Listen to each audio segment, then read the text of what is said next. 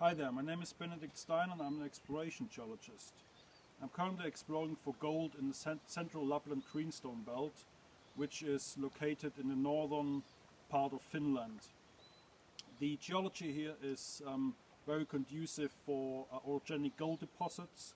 You have a number of interesting lithologies such as black schists or metavolcanics that are coupled with a number of different structural features such as shear zones, producing accumulations of gold in the Paleoproterozoic bedrock. One easy way of finding gold is the classic gold pan. I have already pre-concentrated a sample in this river here, and I've panned it down to a very, very small particle size, which we will see in a minute. You can all over YouTube watch the videos of expert gold panels, so I'm sparing you with that. I'm just showing you the results and how the panning is done.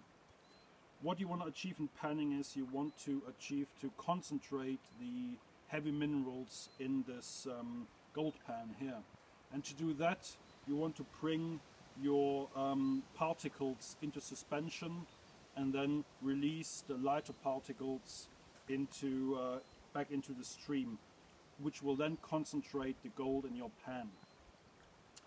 A very easy way to do it is simply to submerge it into the water and shake the pan, release the water. You will see that the coarser particles and lighter particles are released back into the stream, and what you will get is a very, very fine concentration of hopefully heavy minerals. So let's take a look here in the light of a nice spring evening if we have any gold in the sample. What you can see here, we have a number of gold flakes, either free gold, as you can see here. I've got another little gold flake here, and we also have gold in tiny little veins in this schistose particle here.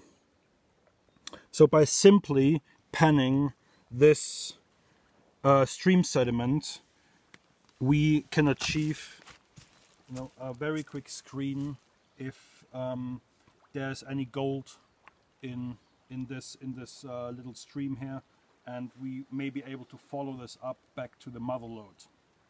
Thank you.